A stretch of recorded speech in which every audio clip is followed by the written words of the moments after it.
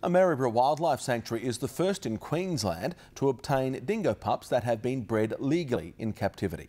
The owners plan to use the pups to help educate visitors and locals about dingo interaction and behaviour following several attacks on Fraser Island.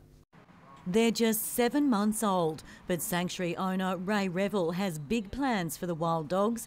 He hopes the youngsters can help remove the stigma about dingoes. We can actually do a lot of training, education, awareness. Mr Revel hopes he can work with Queensland Parks and Wildlife, helping to educate tourists who come to the region about dingo behaviour, especially after numerous attacks on Fraser Island. To bring people aware of behaviours of dingoes, things to look out for, stances, any aggression patterns that may occur from that.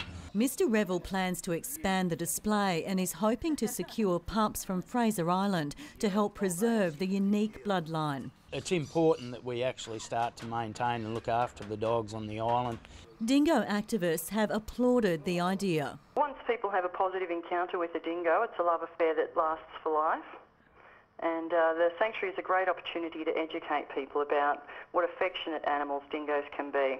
The young siblings have joined the park's existing dingoes, Didge and Carla, who were brought in from the Big Pineapple just 6 weeks ago. And the new pack is already bonding with their new owner.